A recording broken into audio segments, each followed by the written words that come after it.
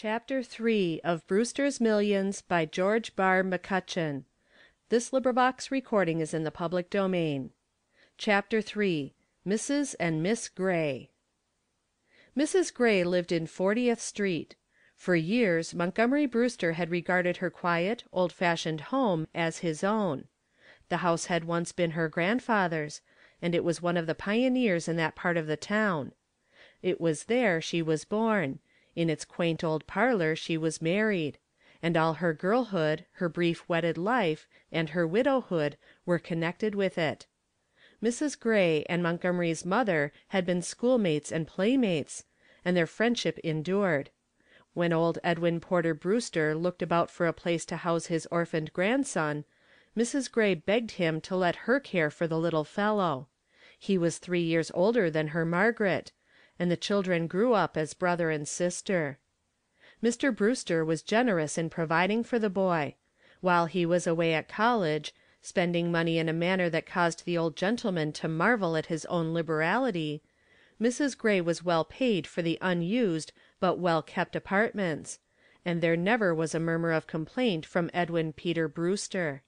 He was hard, but he was not niggardly. It had been something of a struggle for Mrs. Gray to make both ends meet. The property in 40th Street was her only possession. But little money had come to her at her husband's death, and an unfortunate speculation of his had swept away all that had fallen to her from her father, the late Judge Merriweather. For years she kept the old home unencumbered, teaching French and English until Margaret was well in her teens. The girl was sent to one of the good old boarding schools on the Hudson, and came out well prepared to help her mother in the battle to keep the wolf down and appearances up. Margaret was rich in friendships, and pride alone stood between her and the advantages they offered. Good-looking, bright, and cheerful, she knew no natural privations. With a heart as light and joyous as a May morning, she faced adversity as though it was a pleasure, and no one would have suspected that even for a moment her courage wavered. Now that Brewster had come into his splendid fortune, he could conceive no greater delight than to share it with them. To walk into the little drawing room and serenely lay large sums before them as their own seemed such a natural proceeding that he refused to see an obstacle. But he knew it was there. The proffer of such a gift to Mrs. Gray would mean a wound to the pride inherited from haughty generations of men sufficient unto themselves. There was a small but troublesome mortgage on the house, a matter of $2,000 or $3,000, and Brewster tried to evolve a plan by which he could assume the burden without giving deep and lasting offense. 100 wild designs had come to him, but they were quickly relegated to the growing heap of subterfuges and pretexts condemned by his tenderness for the pride of these two women who meant so much to him. Leaving the bank, he hastened by electric car to 40th Street and Broadway, and then walked eagerly off into the street of the numeral. He had not yet come to the point where he felt like scorning the cars, even though a roll of bank notes was tucked snugly away in a pocket that seemed to swell with sudden affluence. Old Hendrick, faithful servitor through 2 generations, was sweeping the autumn leaves from the sidewalk when Montgomery came up to the house. "Hello, Hendrick," was the young man's cheery greeting. "Nice lot of leaves you have there." "So?" ebbed from Hendrick, who did not even so much as look up from his work. Hendrick was a human clam. "Mrs. Gray in?" A grunt that signified yes. "You're as loquacious as ever, Hendrick." A mere nod. Brewster let himself in with his own latchkey, threw his hat on a chair, and unceremoniously bolted into the library. Margaret was seated near a window, a book in her lap. The first evidence of unbiased friendship he had seen in days shone in her smile. She took his hand and said simply, "We are glad to welcome the prodigal to his home again." "I remind myself more of the fatted calf." His first self-consciousness had gone. "I thought of that, but I didn't dare say it," she laughed. "One must be respectful to rich relatives." Hang your rich relatives, Peggy. If I thought that this money would make any difference, I would give it up this minute." "Nonsense, Monty," she said. "How could it make a difference? But you must admit it is rather startling. The friend of our youth leaves his humble dwelling Saturday night with his salary drawn for 2 weeks ahead. He returns the following Thursday a dazzling millionaire." "I'm glad I've begun to dazzle, anyway. I thought it might be hard to look the part." "Well, I can't see that you are much changed." There was a suggestion of a quaver in her voice, and the shadows did not prevent him from seeing the quick mist that flitted across her deep eyes. "After all, it's easy work being a millionaire," he explained, "when you've always had $1,000,000 inclinations." "And 50-cent possibilities," she added. "Really, though, I'll never get as much joy out of my abundant riches as I did out of financial embarrassments." "But think how fine it is, Monty, not ever to wonder where your winter's overcoat is to come from, or how long the coal will last, and all that." "Oh, I never wondered about my overcoats. The tailor did the wondering. But I wish I could go on living here just as before. I'd a heap rather live here than at that gloomy place on the avenue." "That sounded like the things you used to say when we played in the garret. You'd a heap sooner do this than that. Don't you remember?" "That's just why I'd rather live here, Peggy. Last night I fell to thinking of that old garret, and hanged if something didn't come up and stick in my throat so tight that I wanted to cry. How long has it been since we played up there? Yes, and how long has it been since I read Oliver Optic to you, lying there in the garret window, while you sat with your back against the wall, your blue eyes as big as dollars?" "Oh, dear me, Monty, it was ages ago, 12 or 13 years at least," she cried, a soft light in her eyes.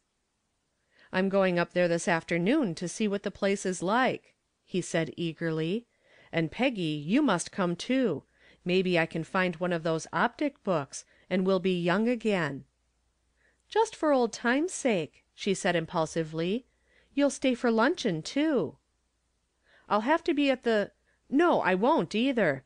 Do you know, I was thinking I had to be at the bank at 12:30 to let Mr. Perkins go out for something to eat. The millionaire habit isn't so firmly fixed as I supposed." After a moment's pause, in which his growing seriousness changed the atmosphere, he went on, haltingly, uncertain of his position. "The nicest thing about having all this money is that we won't have to deny ourselves anything after this." It did not sound very tactful, now that it was out, and he was compelled to scrutinize rather intently a familiar portrait in order to maintain an air of careless assurance. She did not respond to this venture, but he felt that she was looking directly into his sorely tried brain. "We'll do any amount of decorating about the house, and you know that furnace that has been giving us a lot of trouble for 2 or 3 years." He was pouring out ruthlessly, when her hand fell gently on his own, and she stood straight and tall before him, an odd look in her eyes.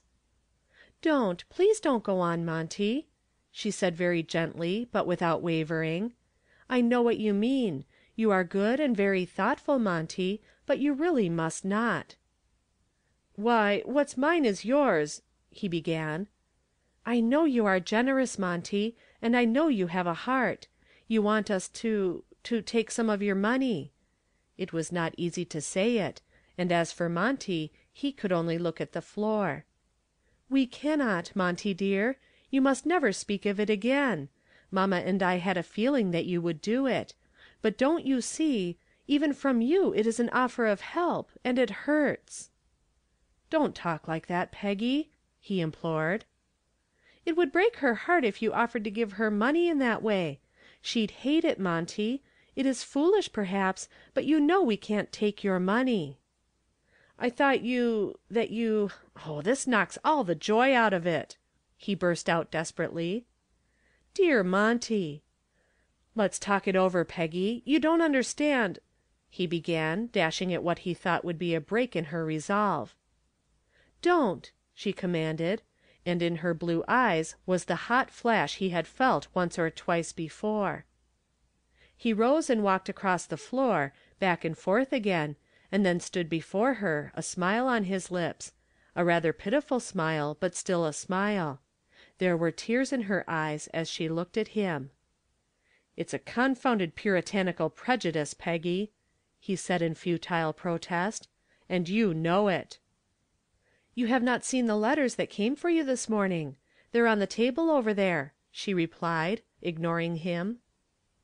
He found the letters and resumed his seat in the window, glancing half-heartedly over the contents of the envelopes. The last was from Grant & Ripley, attorneys, and even from his abstraction it brought a surprised "By Jove!" He read it aloud to Margaret. September 30, Montgomery Brewster, Esquire, New York.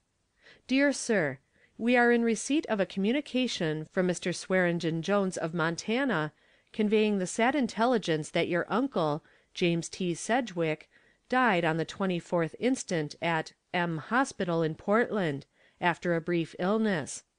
Mr. Jones by this time has qualified in Montana as the executor of your uncle's will, and has retained us as his Eastern representatives.